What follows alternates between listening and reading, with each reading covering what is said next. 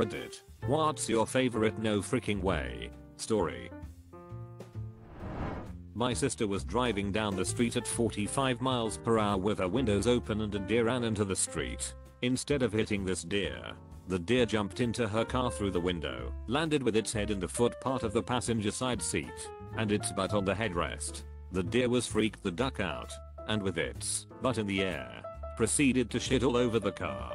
She obviously pulled over. Several people stopped to help and asked her where the deer was. She just stood there screaming, "It's in the car. It's in the car." A helpful man opened the door, pulled the deer out, and the deer bounded off like nothing happened. For imagery, she was driving a late 90s Ford Escort at the time. No one believes this story, but it is 100% true.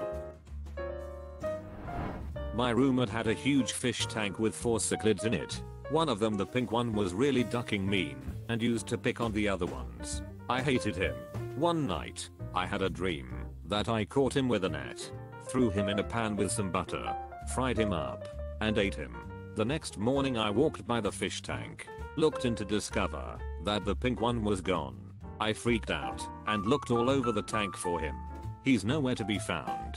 When my roommate got home from work, I told him about my dream and that the pink cichlid is missing.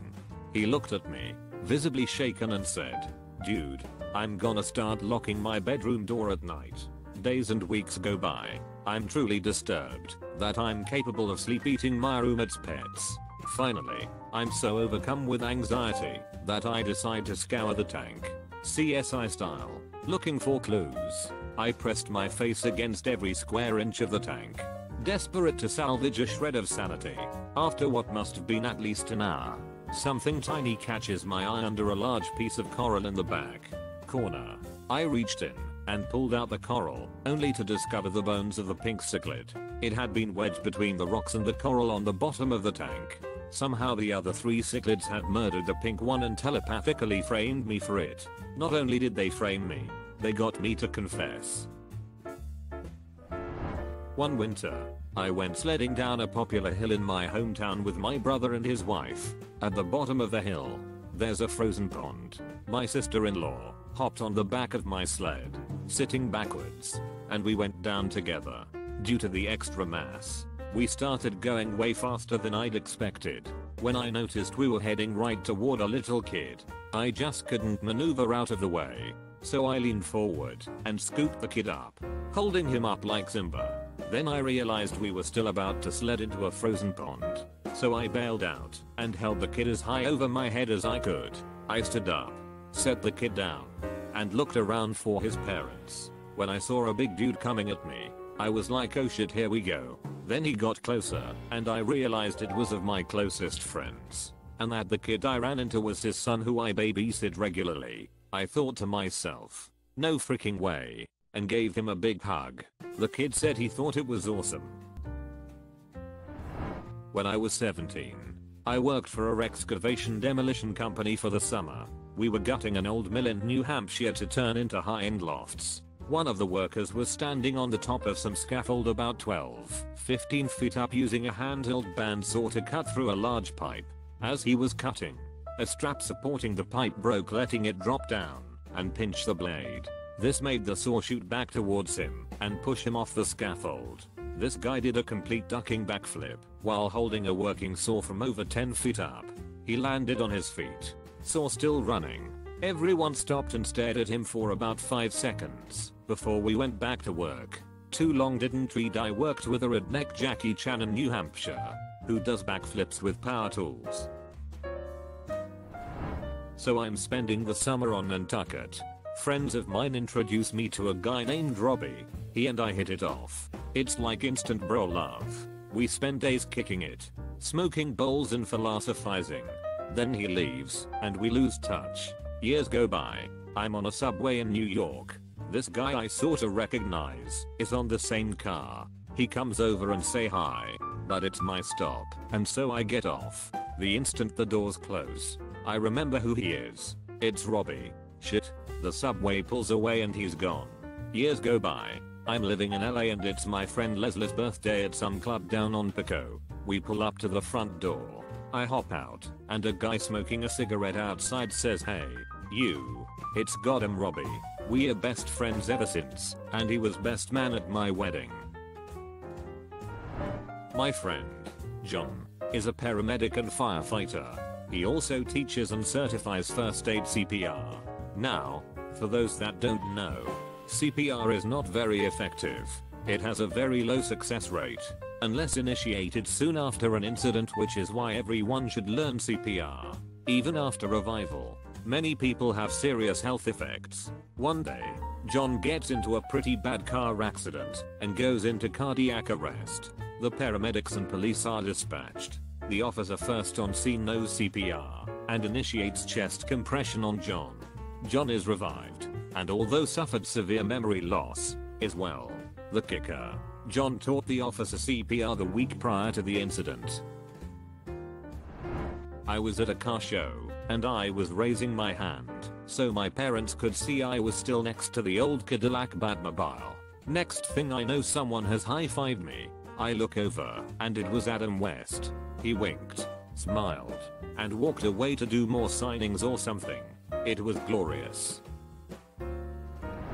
A friend of an old roommate of mine was at the airport a few years ago, and saw Bill Nye the ducking science guy at the terminal next to his. Eventually, he got up the courage to talk to him, but it was nothing more than small chat and praise. Bill's plane gets called, so the kid leaves him be and sits back down trying to digest how cool his life just became. But a few minutes go by and all of a sudden he hears his name called. Bill Nye is standing at the gate and calls out, "Hey kid." Science rules, then boards the plane. Here's mine. I was walking my older dog one night around 10 p.m. I had him off leash, since it was late, and we were in a neighborhood no one to bother. I kept track of him for poo duty as he sniffed around, and we were approaching an intersection. The house we were walking along was 20 feet from the sidewalk, where I was, and was edged by very large juniper bushes which he was checking out. Suddenly he stopped, and dove into a bush. This was odd considering he was nearing 10 years old, and although he's active, he's not crazy like that Note Lab Husky Mutt for reference. Out of the bush comes some sort of snarl scream, and all I could think was shit. He got a raccoon. And out leaps a immature mountain lion at least 20% larger than my dog. It runs off down the road, and I stand there, terrified, yelling "No ducking way" as he comes back to me wagging ass like he's the greatest dog ever, which is very likely considering that cat was much bigger than me.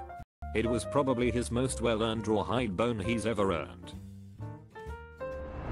I was deployed in Iraq, and was out on a convoy on deck 31, 2007. Long story short, I unknowingly pissed on an IED, which exploded 30 seconds after I walked away. This was on my birthday. Too long didn't read trudge trudge, piss trudge trudge boom. Do you have magic piss that delayed the explosion? Or are you just one of the luckiest people alive?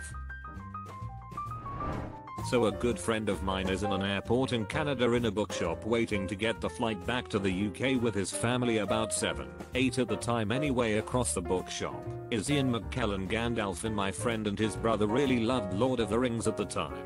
They go over to him, and he looks over, realizes that they have recognized him, and right then and there does an impromptu rendition of the Bridge of Khazad-dûm scene complete with "You Shall Not Pass," right in the middle of a crowded airport.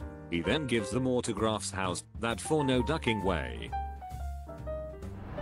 My girlfriend and I were traveling in Italy and met this nice Australian girl on the train from Rome to Naples. We chatted a bit and learned that she had just left her friend in North Africa to start traveling on her own. Fast forward 2 weeks and my girlfriend and I are now on a bus from Brasov, Romania to Bucharest, and we ended up randomly meeting the Australian girl's friend that was left in North Africa. My brother's friends are twins and are friends with the Bush twins. Makes for a cute photo op. Well, about 7 years ago they were invited to their birthday party at the White House. It was a gag gift party. As they are going through the metal detectors, the Secret Service inspect the box with the presents, pull out 2 giant black dildos. They stare down my brother's friends before proceeding to burst out laughing. I still can't ducking believe they went through with it. The truly giant balls. I've already told this one, but here it is again. My former English teacher went camping with his friends. They were riding on a bus and he decides to take a nap. When he woke up, there was a Coke can floating in the air. So he reaches out to grab it, and when he comes to a little bit his friends are freaking the duck out. Why? Because his friend dropped his soda can, and my English teacher woke up and caught it. Flying 1100 miles for an interview. I hear someone across the aisle yell my name. I'm thinking, that voice sounds familiar. Turns out it was one of my good friends from college. I'm thinking no freaking way. He got an interview the same time I did, and we stayed next door at the same hotel the night before the interview. And now we are housemates. Both got the job. The end. Once, waiting in line at a restaurant, I see the guy in front of me. I think I recognize him, but I don't know what from. The entire time I'm waiting, I'm searching in my brain as to why I knew him. He turns to me and says, "Do I know you?" We both stood there for a good 10 minutes, going through high schools, workplaces, friends, etc. Anything to find out why we knew each other. As far as we could tell, though, there is no reason at all we should have ever met before. But we both clearly recognized each other. To this day, no clue. A while ago, my dad and I had a driver pick us up from San Francisco Airport to drive us home. Since there was a lot of traffic, we had a bunch of time to talk and shoot the shit. Turned out that the driver's daughter was the fiancée of my dad's nephew, my cousin, who both live in Cleveland.